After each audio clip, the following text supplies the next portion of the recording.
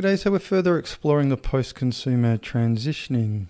In today's episode, we're going to look at the circular economy and the way how that we can really look at how this thing does not make any sense.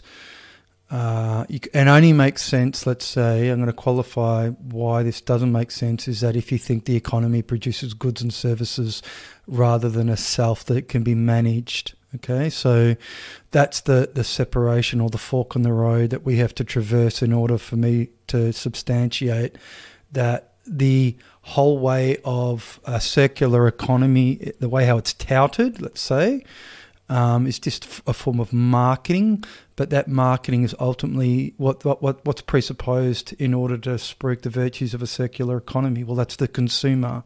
That's that the economy produces goods and services and actually doesn't produce you as a self, a marginal self, so you can be managed in reference to the people that feel that they're going to chart your future for you. Okay, so when you're looking at that kind of differentiation of the economy, then what? Because you got to this and the touchstone. It's very easy to understand. This is that you're the base. You're the very product that's produced in order to substantiate the way how things are given. Now, if you don't get that, then what I'm going to talk about will just not make any sense, because you've basically drunk the Kool-Aid and you think the economy produces goods and services, but it fucking doesn't. It produces you. You're the product. You must know that you are the product. If you know through issues of data, let's say, so why is data a big deal now to profile you? Well, ultimately we get an indication that we are the product, and so therefore in order for any marketer, advertiser, government as well to understand what they've produced, ultimately they have to have as much data around that to get a better indication of your proclivities. All right, but because the proclivities or your value is in reference to your wants that you can be credited. And so the issue here is that the economy, when you're talking about a circular economy, it presupposes people are reducible to the agency that they're credited as consumers. All right, so they can be managed to the way how these people see fit. So a person is not given in these things, because you've got to think that the circular economy is given within the paradigm of stakeholderism. So you have all stakeholders that are supposedly have a stake in the future. But what's the future that they're staking? Well, it's the ascendancy of the consumer. But they're going to re-qualify the consumer through, say, maybe social credit or, say, authoritarian means, or a way of rationing that's got nothing to do with what you do, but it's got to do with what they dictate. All right, so if you're looking at the transition from liberalism or classical liberalism, and that what we would see is the neoliberal kind of order, you have to obviously sell grand narratives so you can get a buy-in for the aspiration, the spiritual aspiration that's percolating in modern life, because the form of life is ultimately fails, it's failing, and so therefore you have to invest in intangibles to generate, ultimately what is just a diminishing return. And I always talk about this. So when you're looking at the circular economy, if you disregard the production process of the consumer, then what you'll do, you'll get sold on the legitimacy of the narratives that are around that. So you're looking at the way how that, and there's merit to it, don't get me wrong, there's merits to it, but you've got to look at the denominator that this thing works off, which I always say. So sustainability never is framed through the issue of time, okay? Because what time's a resource, we would think, everybody would presuppose it's just a dogma. All right, so in any way of looking at the economy, it produces goods and services. What does it take as a given? That time is a value, so it's a resource. But as I always say, it's a resource in reference to the finished good of you as a consumer. So the economic good that time becomes is a resource that's utilised to produce yourself as a consumer. Now, nobody produces you as a consumer. You do it, all right, through the way you get sold on life, through the existential arbitrage. So you'll simultaneously buy and sell yourself, you'll invest yourself in roles, you'll disregard basically that the consumer is not reducible to the agency that you're credited, but the claim that you acquit yourself of, the transcendental truth claim that time is a value. So you've spiritualized time, And as a result of that, you're orientated towards values or the value of a narrative, but it doesn't have any existential basis because you can't ground it, because you have to acquit yourself of a transcendentalism that you're yet to actually acknowledge is the case. You're beholden to a spiritual disease you are sold not to see. So when you get sold on the circular economy as the way how it is now, what happens? What's the opportunity cost? Is to understand that the economy produces you as the consumer. That's the thing that you need to address. If you get sold on the circular economy, you're going to get sold on stakeholders, you're going to get sold on a person reducible to the agency that they're credited. In turn, you are sanctioning managerialism as a paradigm. That's all you're doing. All right. So if you think, okay, circular economy is giving incentives to reuse, recycle, so therefore to not extract kind of like resources from the earth, and so therefore to have a circular, to have circular inputs, let's say, and so therefore you've got any waste, and it doesn't matter what it is, can be used for value adds or not for value. So it's like the value chain is linked, so therefore it becomes a circle. And so if you hold out, let's say that's the way how you look at the economy is, and so the circular nature of it, think about the nature of a circular economy that's placed on a linear understanding of life. How does that work? All right, so think of the context of, well, what's the linear nature of our lives? Well, if we've individualized time and you're on a bias journey, that's linear. You have certain conditions or certain, say, inflection points in your life that you have to like tick boxes on, okay? Or that you're working to secure a supplement of time that's added on. The biggest supplement time of added on in your life is your retirement. So therefore you've linearized, you take dynamism out of your life because you don't credit yourself with creativity. Ultimately, this is what it is. And so therefore the creativity or the recreation is literally a substitute for the creation that you don't credit yourself with, through the way how you get sold on life, not to see that. So what it is, there's a disavowal of responsibility. So the only way how the circular economy can be sold as a paradigm is that it's based itself upon the disavowal responsibility of people being given as a consumer. Because the disavowal responsibility in that context, well, a consumer is reducible to the agency that they're credited, so the want or their preferences in reference to goods and services.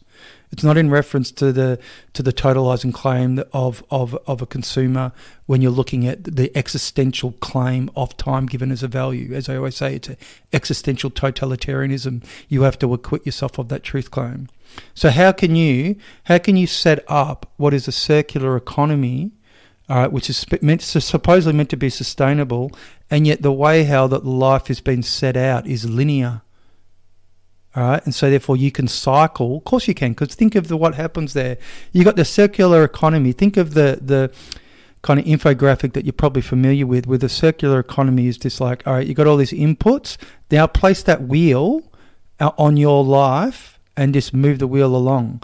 So let's say, how can you make sense of this? Well, let's say that if we're talking about affluence, or the more money that you earn, the more that you spend. This is what happens. The more people earn, the more that they spend, because their wants grow. Well, why would their wants grow? Or why would they substitute for shit that they've bought prior? So everything becomes a placeholder. So a good becomes a placeholder, yes? So the more that you earn, you can rarefy your consumption. So that circular nature legitimizes that, because what you do is that you'll earn more and think, okay, the shit object that they bought, I can buy a more rarefied one. You're ultimately trying to appropriate creativity. That's ultimately what you're trying to do, because the rarefication ends in art, ends in singular artifacts if you're looking at this thing along a spectrum anyway.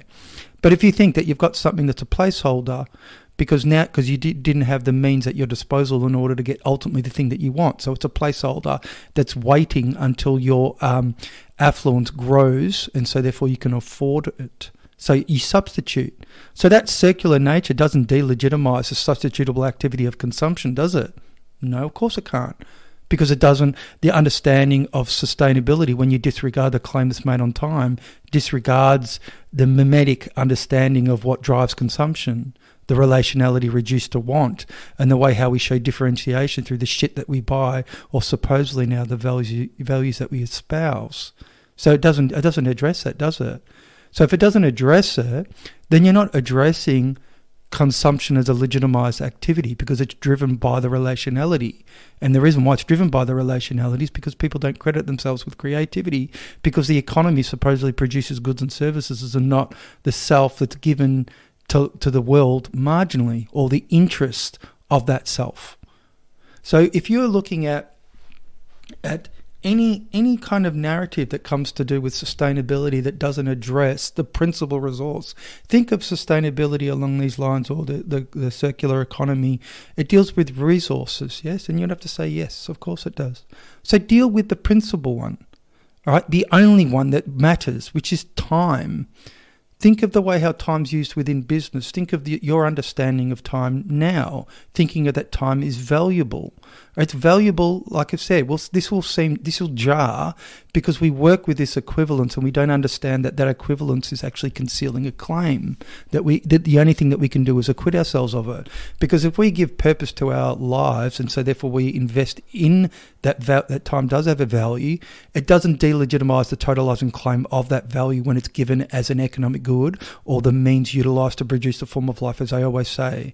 You can be sold on the purpose for your life that does not invalidate that, all right? Because you'll be sold on your role, and ultimately the role, your vehicle, the way how your career, role, job, whatever, becomes a vehicle for your aspirations. And in turn can disregard the totalizing claim, because you're sold on life the way how it's given. You've outsourced your ability to think about things in a way, because you don't really, ultimately it's either you don't care, you don't give a fuck, or you're basically just, you have unavowed religiosity, and so therefore you take life on blind faith, or the faith that's been handed down to you, and you don't actually understand actually that it's just driven by faith. So when you understand that input, the principal input of time being a resource or an economic good, all right? If time's an economic good, it's an economic good to produce something. So we have to that's the only thing you have to do to think that through. Why is it? Look along the lines of the difference between developed economies, in inverted commas, and what would be, developing economies. What do you think the difference is there? The difference is simply that you're developing the form of life, all right, to develop a market economy or a consumer economy or a consumer market. That's really what you're looking at. You're looking at, okay, well, it needs to be developed. The form of life needs to be developed, because what you need to do is you need to delegitimize other ways of being and doing, and so therefore give more credence to the form of life that is transcendent. And so therefore ultimately what it does, all values, so if you're looking at your ancestry or like other institutions, religious ones or whatever, anything outside the market, you need to reduce all of that into the lifetime value you've been given as a consumer, so you can be managed. And that's simply it. So a underdeveloped or emerging economy, it's just that they're basically the form of life of the consumer has not been developed to the degree that it has in what would be the neoliberal order, where basically you're given credit for your want. That's all you're credited. All right, you don't create the world. You've got this managerial caste of people, these fucking parasites that feel that they're going to set out life for you the way how you see fit. You're going to become disenfranchised with politics because you're a resource. All right, why do you think you're a fucking resource? Because you produce yourself as such. You produce a form of life that enables your management. And so how do you delegitimize the whole understanding of like the circular economy? Or you're not really delegitimizing the issue of the circular economy, because you're actually delegitimizing the understanding of what is the economy. And once you understand and if you take that as the principal question that you're looking at, because as I always say, that you've got to look at the principal product that our way of life produces. It produces the consumer. So understand that first. That's foundational. Then what you'll do is that you'll understand the circular economy in reference to that. And then you'll understand the substitutable nature of consumption, what drives that. All right. And then if you understand that, it's a compensation for that's ultimately all that economic activity is compensating for a lack. And it's a lack to do with the form of life, or the way how that basically the way of life does not ennoble people, or our way of life does not ennoble people to contribute in a meaningful way beyond them buying shit as an economic multiplier so they can be managed. And so it's or rentism. So whether or not it's rentism from corporations or from government, taxing you to the fucking hilt, it's exactly the same. They're just parasites fucking feeding off people to maintain the machine until you wise up to the fact and understand that actually the power of creation is that you have that power of creation. Now, one person having the power of creation, as I always says, one person, if you think of the way how the most democratic movement that cannot be usurped by power-hungry fucks or warmongering cunts is basically the power of the democratization of creativity, well, then you understand that because you democratize creativity, by default it either delegitimizes institutions that are fed off, that are there, that are remnants, or it ennobles basic ones, or you can just create new ones. Because ultimately, if you are crediting yourself with creativity and other people are doing it, you're creating a world. If you're creating a world, these institutions don't basically have any standing in that world, do they? Because they're not. They are a remnant of a bygone era. They're the crystallization of violence ultimately, especially if they're usurping power or using dictatorial or mandates in order to get you to do things that you otherwise don't want to do, or to have legal theft, as it were, and to somehow rationalize that is that they're doing it for the greater good. So the thing is that this way of looking at it means to say that you develop. What are you developing? You're developing the understanding of what the economy is to give context to any narrative that can be offered. Now, if people talk about Agenda 2030 or any kind of UN kind of thing, or sustainability goals or all these other things, all right, that these people might have the best intentions, and no doubt there's a lot of people do, but what's driving this is the impression, the erroneous is essentially the understanding of life is not whole. All right. So what it actually does sanction is dogmatism, because you're not looking at the economy or what is. So the economy is just economizing action. So you got to look at anything that talks about the economy is just human action. So drill it down into human action, economizing action, yeah, versus what would be a creative action.